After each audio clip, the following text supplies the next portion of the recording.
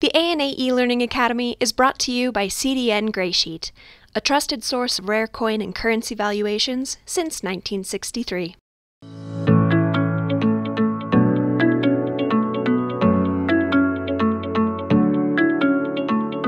Hello, everybody, and thank you for joining us today for the ANA eLearning Academy. And the ANA would like to thank our eLearning partner, Graysheet, for their support of the eLearning program. Today, we've got Caleb Audette, and he's going to be presenting on the incredibly diverse world of Confederate States Paper Money. You're going to be muted for this presentation, so if you have any questions, you can put them in the chat box or the Q&A box, and I'll read them to the presenter at the end of the presentation. So without further ado, I turn it over to Caleb. Thanks, Nate. So today we're going to be talking about Confederate States Paper Money. So it's a fun topic, and we won't get to everything I wanted to cover today, but we'll start it off with this. So a few things before we begin. First of all, just a little quick note, there's some terms throughout the presentation, since we're talking about the Confederate States. They may offend some people nowadays. Slavery would be one term, but I'm not here to offend anybody. I'm just here to present on this, and it's a really interesting topic. It's got lots of cool parts to it, so just keep that in mind throughout the whole presentation. Also, I'm going to be talking a lot about like T1 or T17 or T14. So what do I mean when I say T whatever it is? Type T basically stands for type. So it's just the type of Confederate paper money. This would be T1, this one would be T17, etc. So without further ado, let's get into the actual presentation. I just thought before we do this, I'd share a little bit about myself. I'm a 15-year-old young numismatist from Minnesota, and I moved to Florida about 6 years ago. I've been collecting various types of coins and currencies since I was actually about 3 years old. I started with the US coins, so the wheat pennies, Liberty nickels, filling the Whitman folders, and then I got into the world coins, and then I transitioned to world paper money when I was probably 6 or 7, and then finally I went into the US paper money, so the lower end, large size, fractional, obsoletes, Confederates. And then I started with the graded stuff when we moved here, so 6 years ago. And I'm getting into the Confederates more now, especially since doing this presentation, because it's such a cool topic. A few awards I won also: first place for the YN Literary Awards competition, which is actually put on by the ANA of 2018 for my article on Confederate paper money. And then also third place in 2020 for my article on the people of America's Treasury Notes of 1890 to 91. And then I also won first place for Paper Money Guarantees Fund Show Grading Contest. That was down here in Tampa in 2018, PMG. I'm sure you've all heard of them. I had to grade 15 notes in 10 minutes without any outside assistance, to the best of my ability. And then down here, you'll see I have my email right here. It's blue, so I don't know if you can see that. But don't worry if you don't get it now, because I'm going to go back at the end of the presentation when we're taking questions, and then you can copy it down. So first of all, we're going to get into the history, just a brief overview of the history of these notes. So Confederate States paper money, they're also called grayback dollars, actually right here. I don't know if you can see this, but you can sort of see the blue-gray back right here if you look on my camera. This is the back of a T69 Confederate note. So that's sort of why they're called grayback dollars, because of their blue-gray back. The first one was issued like 2 months after the Confederacy had formed, so that would be T1. They faced many problems from the start, especially inflation. Values plunged sometimes at a rate of 20% after a big battle was lost or somebody important passed away. And since the Confederacy was, as a result of that, so short on funds, they couldn't really pay much people to design, engrave, print their notes, etc. So they had both skilled and unskilled printers that came onto the scene. Down here, actually, I've included all the printers, lithographers, engravers that printed the notes for the Confederacy. So the first two, National and Southern Banknote Company, are in New York and New Orleans, respectively. They're divisions of the American Banknote Company. Hoyer and Ludwig were in Richmond, Virginia. Jules Manouvier was in New Orleans, and his contract was terminated after only printing one type, T12. We'll get into that in a little bit, because some of the notes were stolen, and he just really didn't do a good job on the one he printed. Leggett, Keatinge, and Ball were in Richmond, Virginia, and Leggett was accused of being an informant for the Union. So then he got thrown out, and they became Keatinge and Ball in Richmond. And then Blanton Duncan was in Columbia, South Carolina, and then Richmond, Virginia, after Memminger.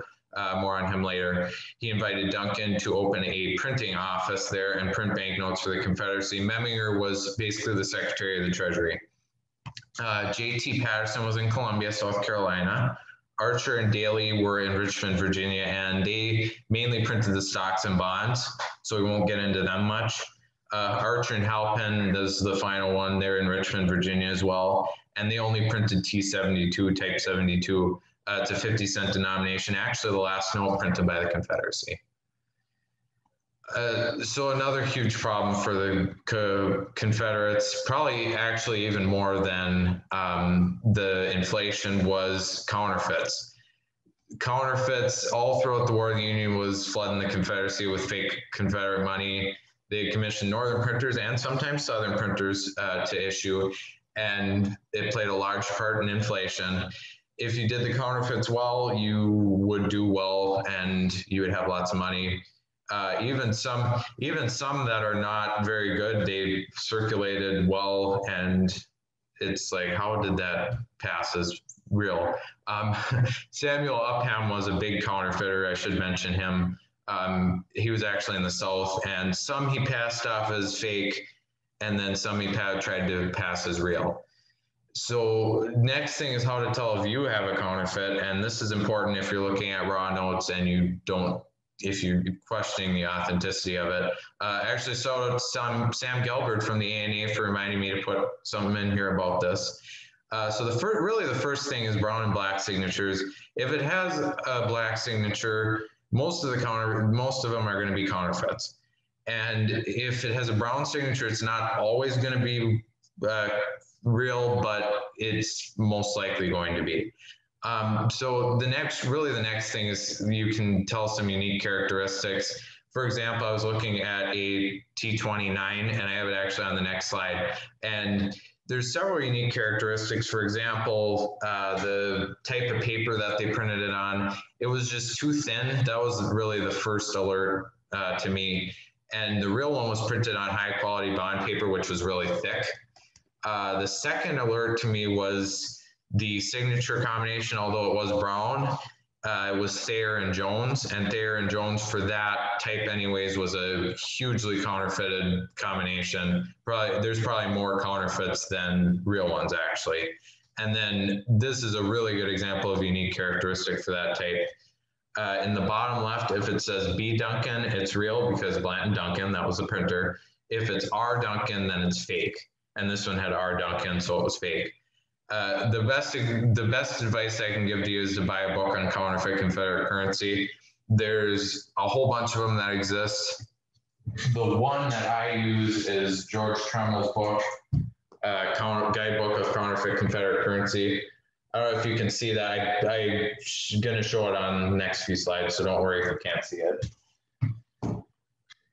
So this is the T29, and you can see the difference in the paper, first of all, and then you also have down here on the left, you can see R Duncan instead of the B Duncan. You can kind of see it right here, but I blew it up so you can see it better.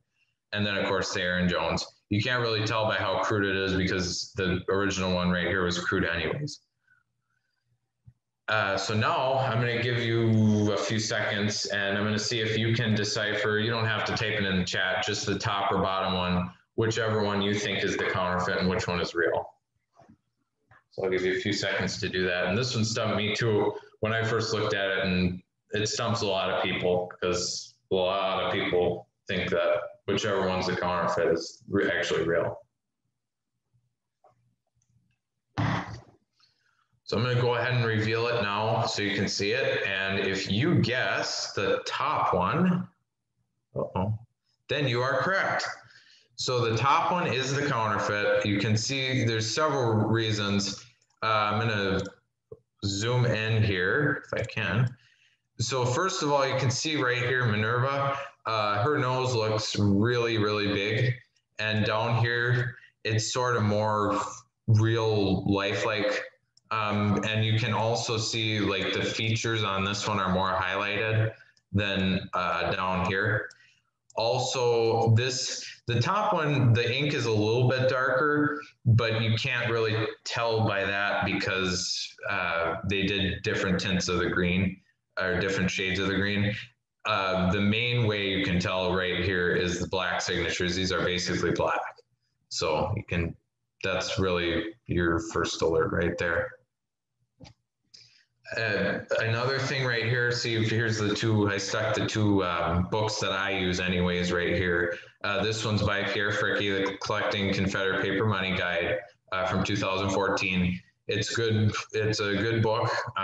Like I said, it's the one that I use. It's got all the types. It's got all the PF varieties. What's a PF variety? Well, PF varieties, Pierre Fricke varieties, they can be anywhere from wrong plate letters to different types of ink to different watermarks, all sorts of different things. There's a lot of different things that go into the PF varieties. And then over here is the counterfeit Confederate currency book that I use. So right here, you can see the rarity scale. I'm going to be talking a lot about rarity. So I thought I'd mention this. R1's the most common, 100,000 plus known, and R16 is the least common, none seen or known. They could be out there, but we haven't discovered them yet. People are discovering new things all the time. So like I said, that doesn't mean that they're not out there. Next is President Jefferson Davis, because he's a very important part of the Confederacy. Obviously, he's the president. So he's appears on lots of the notes. He was born in Kentucky. He's actually born a year and a half earlier than Abraham Lincoln was. Davis was born in 1808, and he was also born in the same state that Lincoln was born in, Kentucky. He was educated first at Transylvania University in Kentucky, but then he moved to the West Point Military Academy in 1824, so when he was 16. He served in the Black Hawk War of 1832, where he met his first wife, Sarah Taylor, who was actually the daughter of Zachary Taylor, and he was the future 12th president of the United States at the time. Unfortunately, she died shortly after they got married. She contracted malaria and did not survive. So a few years after that, his political career began after he came back from the Black Hawk War. He first became a U.S. representative of Mississippi, and then shortly after he started, he quit that because he couldn't stay away from the battlefield. He went to fight in the Mexican War. When he came back from that in 1847, he became a senator. And then in 1853, President Pierce gave him the job of U.S. Secretary of War. He was arguably, many people argue that he was the best to ever hold that position, but he is definitely one of the best. He went back to the Senate in 1857, but then when Mississippi seceded in 1861, he followed them, and then he was chosen to lead the Confederate States of America as president, a job he didn't really want. He would have much rather had a position in the military. He was a good president in some ways, and he was a bad president in other ways, just like every president. He was also unpopular and popular with some. People loved his fervent support of the Confederacy. He was always behind their cause, and then also how proper he was at the dinner galas he went to or the meetings. However, he did not do his job correctly all the time. He promoted those who didn't do their job correctly, and he didn't get along with those that disagreed with him. Never could turn the tide of the war for the Confederacy, so that was another reason he was unpopular. And to the left, here's a picture of him when he was the president. And then to the right is after he was captured and imprisoned. And this is actually towards the end of his life. This was probably one of the last photos they took of him. Next is the Confederate flag, because you're going to see that a lot on the different types. T10 would be one of those. So you're going to see the Stars and Bars flag. I'll show you that in a little bit. This is the Stars and Bars flag. It's the first flag of the Confederacy. It has Austrian origins because its designer, Nicola Marshall, was actually Austrian.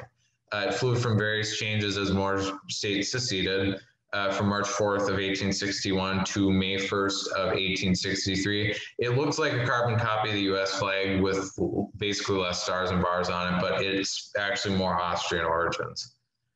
So here's the changes. You can see, here's the Austrian flag up to the left. And then down here, you can see the first one. This one had 7 stars, and it flew from March 4th to May 21st of 1861. And basically, you can just see all they did was they took some blue and then they put the stars on there, and that was the Confederate flag. So the second one was 9 stars. That one flew from May 21st through July 2nd of 1861. And these stars represent the states that seceded. The third one was 11 stars. That one flew from July 2nd through November 28th of 1861. And then finally, you got the fourth one, which is the 13-star flag. And that one flew from November 28th of 1861 to May 1st of 1863. And that's 13 states. That was all that seceded. So the final total was 13 states. This one is the stainless banner. And this one was designed and used from May 1st of 1863 all the way until March 4th of 1865. There's several people that could have designed it, but the most widely accepted person is William Tappan Thompson, who was the editor for the Savannah Morning News newspaper. And he put this flag in the newspaper, so that was why people really think he was the one that designed it. Today, people don't really use the white, they just really use the battle flag right here. And then finally, the third national flag, the bloodstained banner. This was the third and final national flag, and it represented the many lives lost for the Confederate cause. Major Arthur Lee Rogers designed it, and he described, the meaning's kind of cool, he described the white as being a symbol of purity and innocence, and then he stated that the red represented courage and bravery. And he, of course, then you got the battle flag right there. He argued the reason to add the red bar was because if you were looking and you saw, I mean, there's a whole bunch of white here, and the Union was looking, they were fighting, and they saw that flag and it was billowing in the wind, they would think, oh, all the white, they're surrendering, because they might not be able to see the battle flag. But if they added the red star or the red stripe, then they would be able to see that and go, oh, they're not surrendering, and then they would have to keep fighting. And it flew from March 4th of 1865 all the way until the end of the Civil War, May 9th of 1865. Now, finally, we're going to get into the types. So there's a total of 72 types, and there's a whole bunch of stocks and bonds, but I'm not going to get into them. I don't collect them, and I'm not well versed in them. Confederate currency, they have many beautiful designs, of course. And so actually some, if not most, have no relation to the Confederacy at all. Examples would be like the sailing ship on T9 or the blacksmith on T19. They didn't always have the designers or artists who were very talented. Some weren't, like I said before, because they couldn't afford them. So that's why they didn't have more vignettes related to the Confederacy. Many of the designs featured humanistic depictions of Greek and Roman gods and goddesses. You'll see, as we progress through, you'll see Ceres, you'll see Liberty, Minerva, Justice, all those different Roman depictions of goddesses. And those were basically the vignettes that were the most readily available. So that's why they used them, because as a result, they were cheap. Quick note before we get into this first series, which was authorized March 9th of 1861. From what I've seen through the years with auctions and all that, eBay, and the cancel notes are worth a little bit less than the uncanceled notes, and are actually also a little bit less to buy because there's a lot of them, there's more of them around than the uncanceled notes. What do I mean when I say cancel? Well, when the Confederacy, when it was pretty much all done and they were going to redeem the notes for real money, they had tools that they used, or they had stamps that they used, or sometimes they took a knife to it and slit cancels or hammer cut cancels. There's a whole bunch of different types of cancels. Sometimes they had punch cancels. And it was basically just to say that the notes were redeemed already for the money, and basically to prevent people from going back and trying to redeem them again and get money over and over and over again. If you have hammer cut canceled, that's basically the least type. That's the least noticeable type of cancellation and the most common. They're worth about half the value of what an uncanceled example is worth. You'll see that on many of the types. If you have whole canceled notes or punch canceled notes, the value can be cut by 60 or even 70% sometimes. It just depends on what type you're talking about. The only exception, if you have the rare notes like the T1 note, which is on the next slide, or the T35 Indian Princess note, those are both rare notes, and you'd be lucky to have even the lowest of the low examples because you just don't see them anymore. There's no problem with buying the canceled notes, however, because I buy them because they're cheaper. And if you want a nice example, and you can sometimes find them in much higher grades than you would find if there's an uncanceled note. So like I said, no problem at all with buying those. Onto the types, you can see, so the first series, they're often all called the Montgomery notes because they were issued before the capital of the Confederacy was moved from Montgomery, Alabama to Richmond, Virginia. However, types 5 and 6, the series includes types 1 through 6. Types 5 and 6 were issued after the Confederacy moved the capital to Richmond. Only types 1 through 4 should be called Montgomery notes. So that's an interesting little side note. This is T1, $1,000 printed by the National Banknote Company. The National Banknote Company printed all the Montgomery notes. So it was the very first banknote issued. It had John C. Calhoun to the left, and then you got Andrew Jackson to the right. He was the 7th U.S. president. He was the president of the Union, so why is he on the Confederate banknote? Basically because he supported slavery, and so did Calhoun. However, Calhoun supported more than slavery. He wanted lower tariffs for the South, among other things. So that's why he's going to appear on T41 later as well. This is one of the rarest notes with Fricky listing, about 137 left in existence. So that's an R8 rarity out of the 607 that were issued. So low issuance number anyways. But this one was issued from April 5th through June 21st of 1861. I'm going to zoom in here because this is a good example of a hammer cut cancel. This is torn a little bit, so that's not good. You really don't want torn cancellations. But that's just sort of an example of hammer cut cancel. You can see it's in the sign of a shape of a cross. So that's a hammer cut cancel, and then there's T1. T2 is a $500 that was printed by the National Banknote Company, and it was also highly popular, issued from April 8th through July 23rd of 1861. Doesn't feature any people. Over to the left, you see Ceres, which is the Roman goddess of industry. And then in the center, we have a nice vignette of James Smiley's The Crossing. And Smiley was a famous painter back during that time, and they took his painting, The Crossing, and then stuck it on here. This is presumably from a southern scene. You see the steam train right here, cattle are right here, and then of course you got the cattle driver right here. He's driving the cattle down to the river to drink. Out of the 607 of these that were issued, so again, another low issuance number, there's 137 R8 rarities surviving today, like the last one.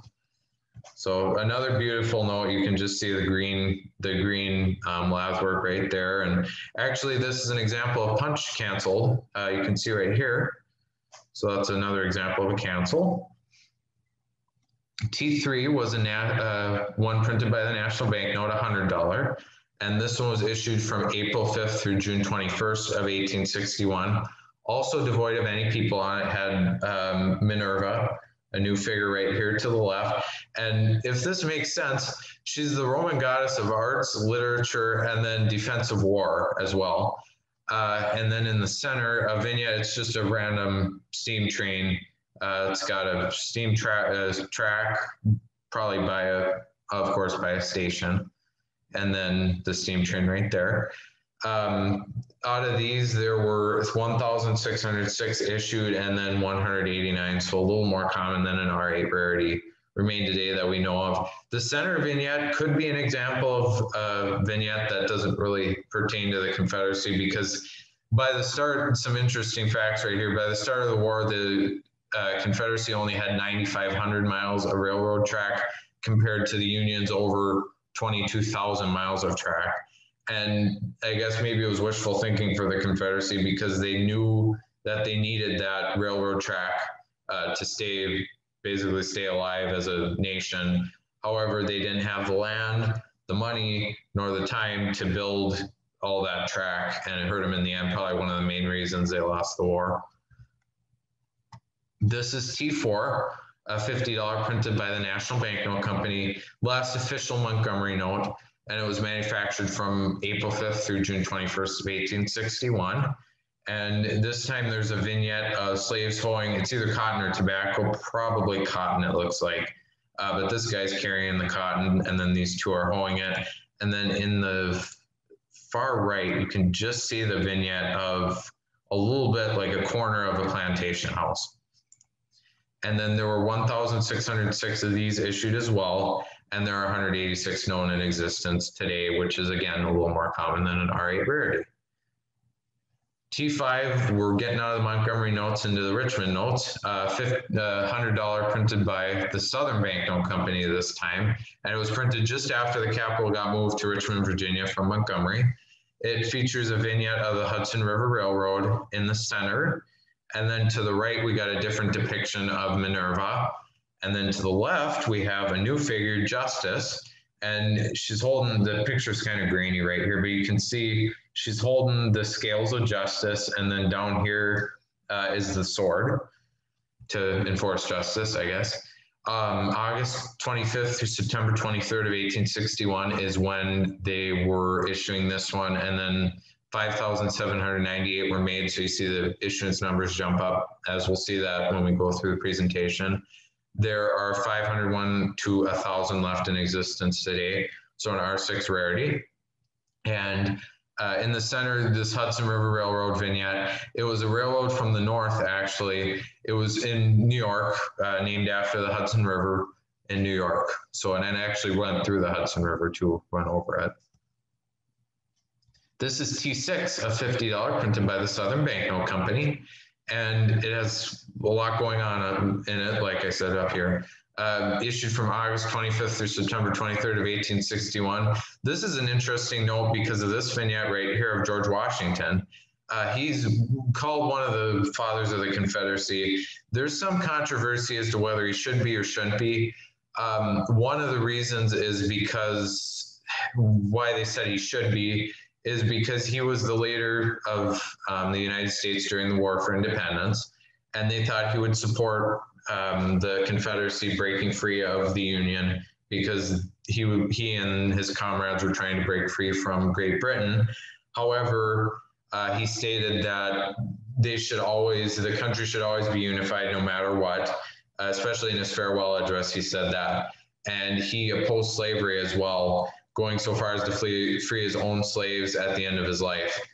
So that's just sort of some ways he should be called a father of the Confederacy, and then some ways he shouldn't be. So there's some controversy there. To the left, we see Justice again. She's got the scales. You can see it a little more clearly now. She's got the scales right here, and then the sword.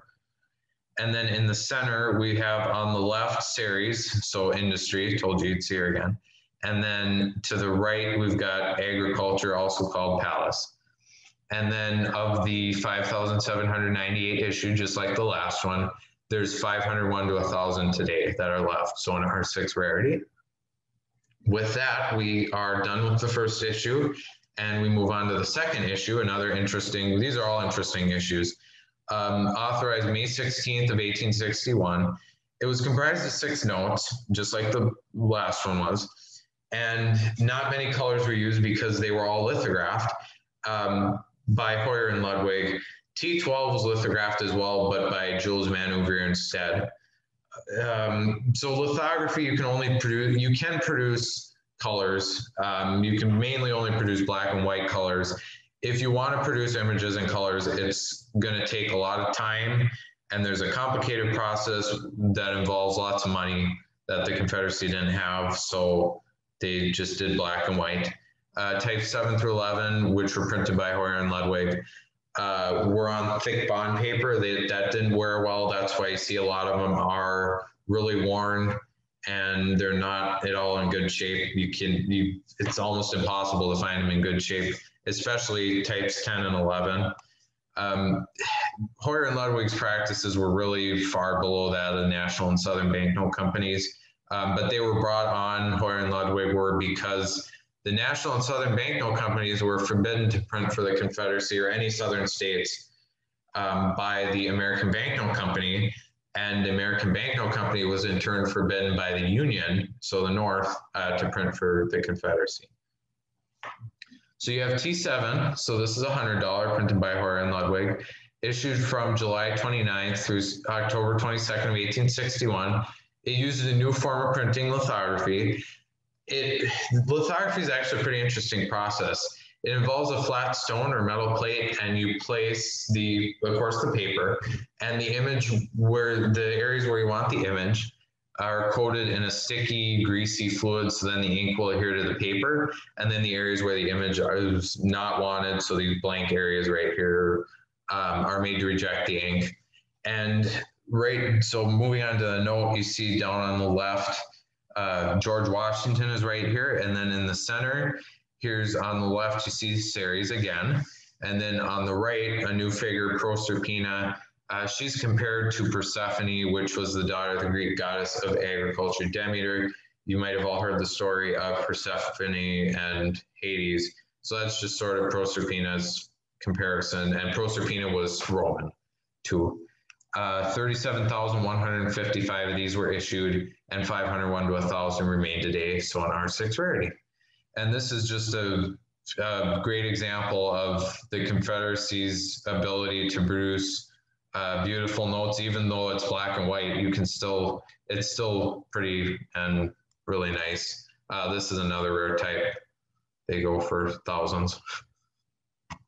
This is a T8. It's a $50 printed by Hoyer and Ludwig, issued from July 29th through October 22nd of 1861. And then it was also lithographed. It was the first $50 Confederate not to bear interest, which means, so there's a long explanation here. The interest rate charged when any amount of money or principal was borrowed was not specified in the actual note. In simpler terms, you went to the bank, borrowed $100, and there was a 4% interest rate. That 4% interest rate is not going to be on the actual note. In the center, here's George Washington again, and they use the same vignette as they used in this one. And then to the left, we have Tellus, and she's the goddess of the earth. And then it's kind of a cute vignette. It has a little world right here, a little globe, and then a little bird on top. So it's another nice type, and 5,001 to 10,000 of these are left today. So an R4 rarity out of the 123,564 that were issued. So of course we see the issuance numbers are going up. Many banks save them, so they're in high grades. You can go on eBay and Heritage and all those different auction sites and easily find 63s, 64s. If you're lucky, a 65 for not cheap, but they're a little more manageable than other Confederate notes. This is T9, $20, and this didn't feature any people either. It had a sailing ship right here in the center, and it was weird because this was actually featured on many of the northern obsoletes before the outbreak of the Civil War. The note was produced from July 25th through October 26th of 1861. And another highest, we see the issuance go up again, 264,988 were issued, and there's 5,001, 10,000 that remain today, so an R4 rarity. And this is another one that's hard to, you can find it in high grades, but well cut is, I'll explain what well cut means on the next slide. So here's T10, $10. And this one was issued from July 25th through November 2nd of 1861. And it again didn't feature any people on it. Instead, it had Liberty. It has Liberty two times, actually. To the left, we have Liberty right here. And then in the center, we got Liberty seated by an eagle. She's leaning on the battle flag. So there you go. You see the stars and bars flag. I don't know which one this is, if it's the one with 7, 9, 11, or 13 stars. 170,994 of these were issued from that July 25th through November 2nd of 1861. And there's about an R5 rarity, so 1,001 to 5,000 that are left today. And we see, of course, the issuance went down a little bit from the last T9, which was 264,988. And these are really hard to find again with a good cut and in a high grade. Most are fine to VF, very fine. Those are just sort of ways we can for condition. But the well cut, so here I'll show you right here. It's a good time to explain frame lines. So the inner frame line is the bolded portion. You can see it right here, and it runs around the whole note, but it's not always like on this one. Right here, you can see they cut it off right there until you get about like right here. Then it starts again. And then this is the outer frame line right here, the less highlighted or less bolded portion. And a lot of them weren't well cut. They didn't have both frame lines because the tellers and the clerks had to hand cut them because there was such a high demand for many of these notes. And if you find, if you find them in where it's well cut, where it has, I mean, full inner frame line is rare, but then full outer frame line, if you have both of them, that's really rare. You almost can't, they're getting rarer and harder to find nowadays. And you, in my opinion anyways, you best buy them up because they're going to be pretty rare. They're going to keep getting rare. So, but that's T10 anyways, black and white again. And then T11 is a $5. Again, Hoyer and Ludwig did this one, printed from July 29th through September 7th of 1861. Liberty's featured in the center. Again, they basically did the same vignette. Right here, you can see the similarities, but instead of doing the battle flag like they did on this one, they took a 5 instead and put it right here. And then on the left, we have a sailor. He's going to appear again. You'll see him all throughout the types, 72 types. He's leaning on a table, and then you got some barrels right here and presumably a sailing ship. And he's probably, or you can just see the faint outline right here, and he's probably looking out to sea. These are, again, hard to find in a high grade with a really good cut. This one's not well cut. Again, you can see this is basically the only side that has both frame lines. There were 73,355 of these that were issued, and of those, only 501 to 1,000, so an R6 rarity, remain today. T12, this is a really interesting one. Printed by Jules Maneuver from New Orleans, Louisiana. This is one of my favorite types, not necessarily for the design, but just the history behind it. It was issued in 1861. Really, in my opinion, very boring. No real intricate designs on it. Therefore, this was the only note that he printed. The fact that it was very boring and also that it was easily counterfeited, that's why his contract was terminated. But he basically printed a whole bunch and then he shipped them to Richmond to be distributed for use. And that's why there aren't 2 dates. That's why it's just 1861, because they released them on one date. They didn't release them from a set date to a set date. So he shipped the $5 in one shipment and then the $10 in another shipment. However, much of the shipment was stolen. Which shipment? The $10. So robbers broke in, stole most of it, most of the $10, and then when what was left reached Richmond, they were promptly destroyed. No one knows if any remain today, but if they do, I mean, they're going to be through the prices are going to be through the roof. There's going to be no telling how high they're going to go, because it could be, this would be an example of an R16 rarity, none seen or known.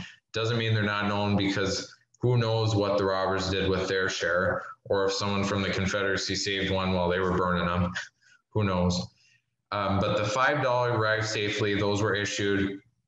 15,556 of these were issued, and only 501 to 1,000. So an R6 rarity remained today. These are expensive, both canceled and uncanceled. The maneuverer's credit, this was the first type that had a back, and there won't be another back until T49, actually. So 37 types later, they finally got another back on there. I've included on the next slide, so you'll see right here.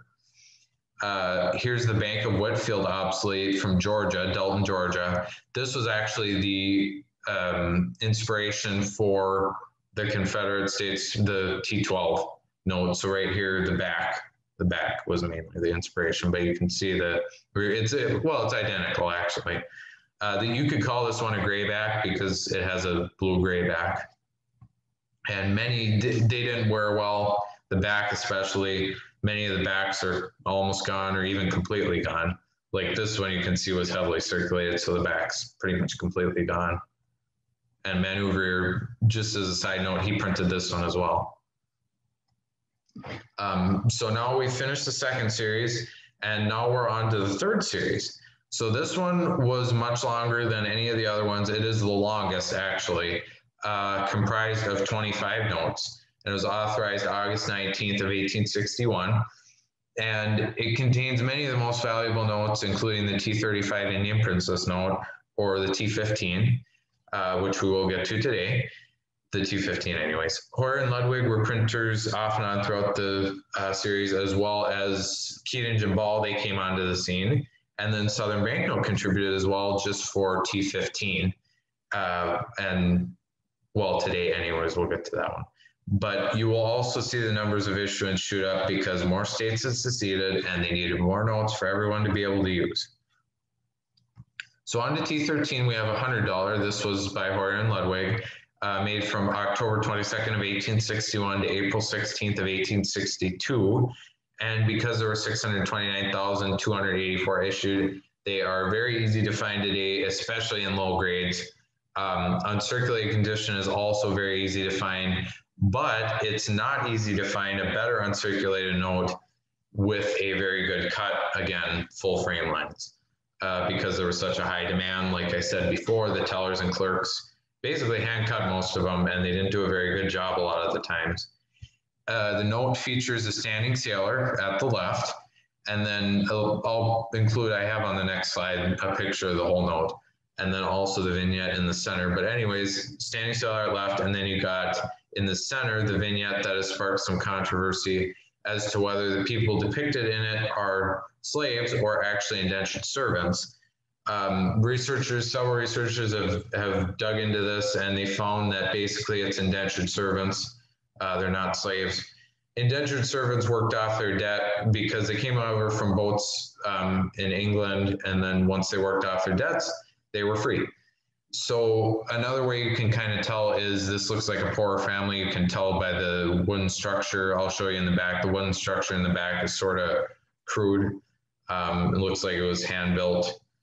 And so of the 629,000 of these 284 issued, there were 10,001 to 50,000 that remain today. So our three rarity, again, you can find them anywhere, but not better on circulated notes with good cuts.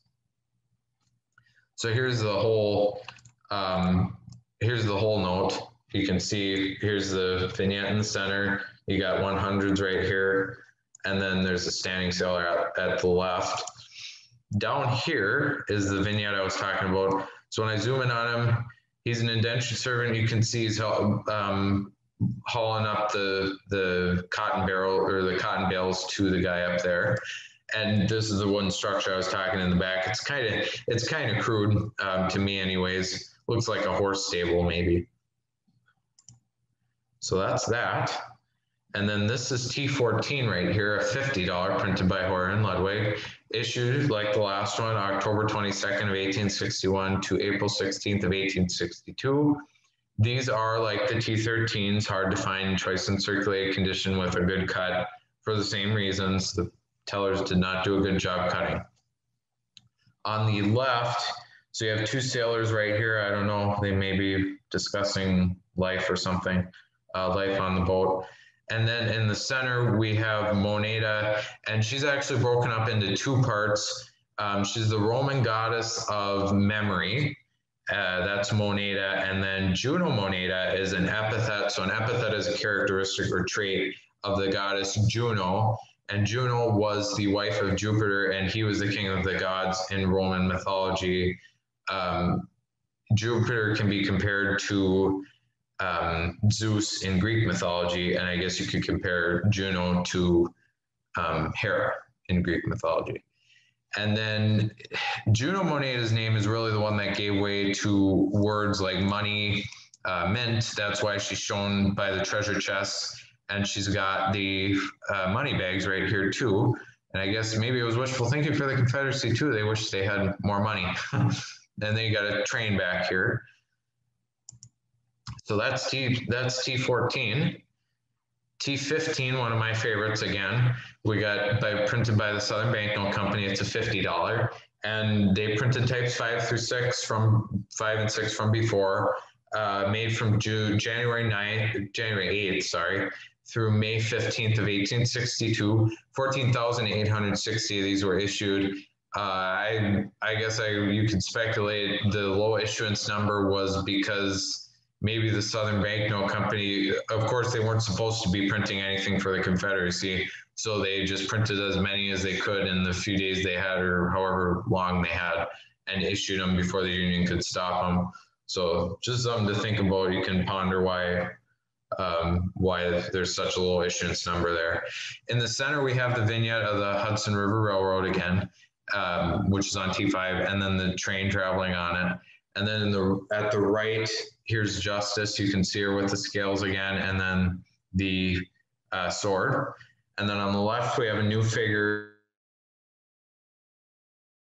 Hope, and she's leaning on an anchor. So it's the personification of hope. And there's an R7 rarity, so 201 to 500 are known today. And it shows that the engravers and printers were still really, really talented, even though they may not have been the best ever.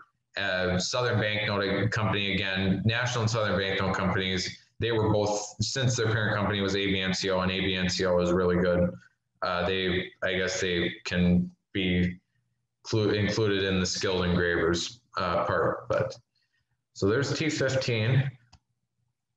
T16, this is when Keatinge and Ball came onto the scene. It was a $50 printed by them, and 425,944 of these were issued from April 17th through December 10th of 1862. However, you don't find many. They're pretty elusive. They're tightly held by collectors, as Pierre Fricke likes to say. But they're really, really, really hard. They're hard to find anyways, but then they're really, really hard to find in choice XF plus grades with a really good cut, again, fully framed. And this one you can see right here, fully framed, fully framed, fully framed. And then you get up here and they just took a little bit of the top off, so it's not quite fully framed. But in the center, you got Jefferson Davis. So he appears here, and you'll see him later on T50, T57, and T66. He also appears on some of the fractionals, the 50-cent notes. It also has right here, you can see on the right and the left, and then also down here by the signatures, it's got intricate green overprints. It's got the 50 in, let's see here, I'll zoom in quick. It's got the 50 in numerical, and then it's got the 50 in letter form. And then down here, it's got another numerical 50. So another nice type. It doesn't have a back on it, but it's another nice type. And now we're to, or wait, hold on. R3 rarity, so 10,001 to 50,000 known today. I don't know if I mentioned that. Now we're to my favorite one, probably my favorite one in the whole series. T17, $20 printed by Hoyer and Ludwig. So the black and white part was by Hoyer and Ludwig. It was lithographed, and then they added the green overprint right here. And it's so intricate that people don't really even know what's on it. So we'll take it step by step here. So to the left, we'll do the black and white first. So you got, of course, you got the 20s right here. And then to the left, you have Liberty, depiction of Liberty. And then in the center, of course, which is the depictions of personification of liberty and freedom. And then in the center to the left, you have commerce, and she's the personification of the traits of trade and commerce. And she sits to the left of Ceres. Ceres is in the middle, and of course, you've seen her before, industry. And then she sits to the left of navigation, who is the personification of seafaring and navigation. Of the 43,732 of these issued, a little less than 501 to 1,000 remain, so an R6 rarity. 501 is probably a more accurate number towards that number. So then the green overprint, you got two cherubs. I'm not going to show you where because I want to see on the next slide if you can discern. I blew it up, so it should be pretty easy. But down here we have 20s. So we got the 20 in letter form, and then in front of that we have the 20 in numerical form. And then these are, I think they're cornucopias, I'm pretty sure. So like I said, okay, on this slide, I want to see if you can discern where the cherub is here. It's pretty easy to spot because I blew it up for you. This is the one on the right side. There's two, one on the right and then one on the left, but this is the right side. So I'll give you a second to discern where it is.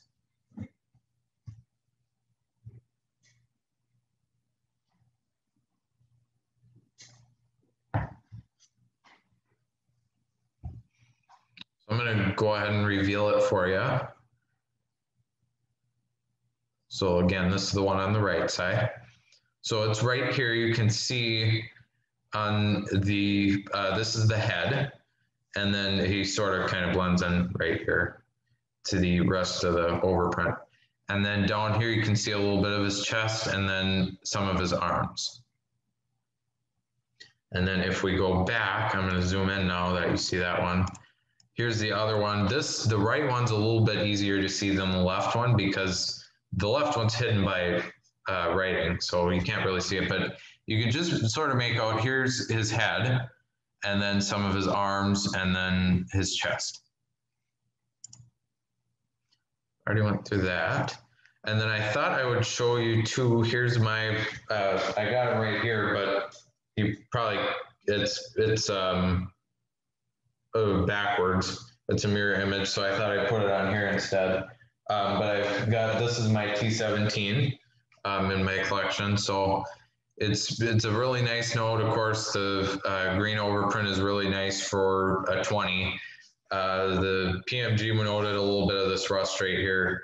This is really hidden, so really you're talking about this. Probably from a paper clip. They stored it in a paper clip and it rusted over time.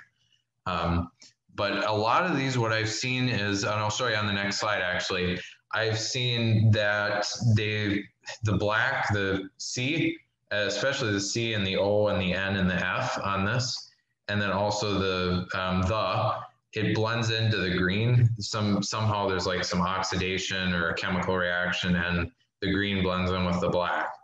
But this is a nice note with none of that. So that's my, and also it's well cut. These, I would like to mention as well, these, this type is really, really notorious for being badly cut. And this one's pretty nicely cut. You got a full frame lines, both inner and outer there, full there, and then full there. And then to the side, they just cut off a little bit of the outer frame line, but the inner frame line is all there. So it's a full inner frame line anyways. So a really nice note, but that's mine. And then also, here's the fade example. Like I said, I'll zoom in right here. And you got the, see, you can see the, and then C, O, and F especially. This is all pretty much blended in. You hardly can see it. And then over here too, you see the T and the E and the S, and then the F as well. Plate numbers, plate letters blended in. Still, this one is still a nice note actually overall because the green is pretty nice on here, but just a little bit of that chemical reaction that I was talking about. And with that, if there's any questions.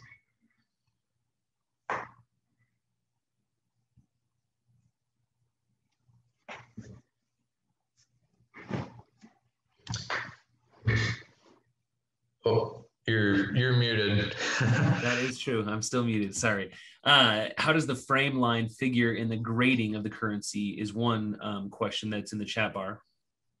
Well, yeah, PMG or most of the major grading companies have kind of become not lax, but they've given it a little more wiggle room because they're so old, and they were hand cut, so they're not always going to be perfect. They're not always going to be perfect frame lines. Oh, sorry, here I'm just trying to get my email up here for anybody. But yes, the margins do affect the grade. It can be the difference between, like, if you have a really high grade note and everything is perfect on it, perfect, no folds, no pinholes, no anything, and the margins wonky, it could be a difference between a 65 and a 64 or something like that. Even the lower grades are mostly with the folds and the pinholes, all that you usually find. But, yeah. You may have addressed this.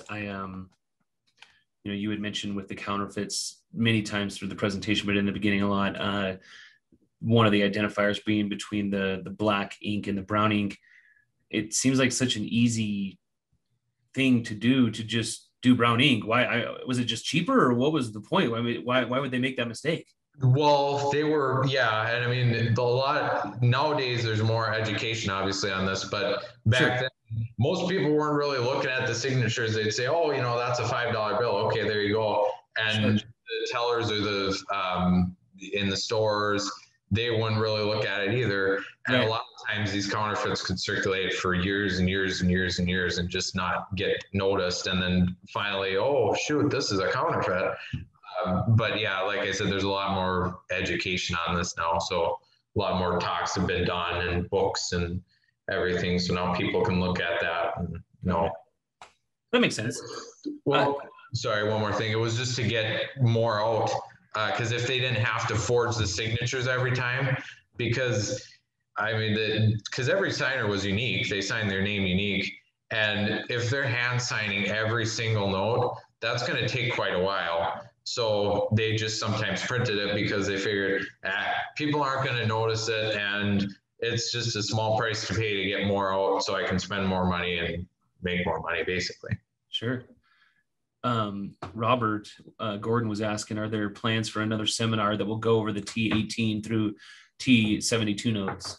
Yes, there's plans. I have to, schedule it, but yes, I would love to do more of these, and possibly an offshoot of this would be to talk more about counterfeits and PF varieties and all that fun stuff. But that's a whole nother beast. So that deserves a whole presentation.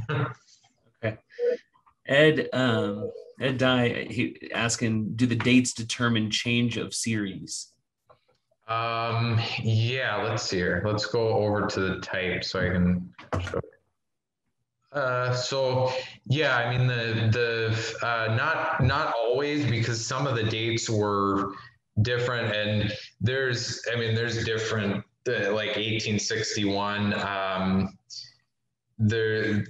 There were, like, I can't remember how many series were done just in 1861. This one was done in 1861. This one was done, third series was done in 1861. So there's different series in 1861 that were done. And there's numerous sources out there that you can go. I mean, I can email you some if you want to, or something like that, if you want to do something like that. But I can email you. There's a set date to a set date of how, I don't know why I didn't put that in here. I thought I put that in there. But there's like a set date to a set date of what, how long it was issued from. Let me go back to the slide, sorry. Sorry, guys, whoever wants my email. This might be a follow-up or maybe a different question, but seems like a follow-up. What are the differences between the series? They're just ways that they broke up, because it'd be hard to do 72 notes all in one series. So it's just ways they broke up the issues. They just broke up the notes into separate issues. So there weren't 15 different $5 circulating at one time. I mean, it could be an easier way to count. If that was the case, it could be an easier way to counterfeit, you know, people, because you might not catch as many. I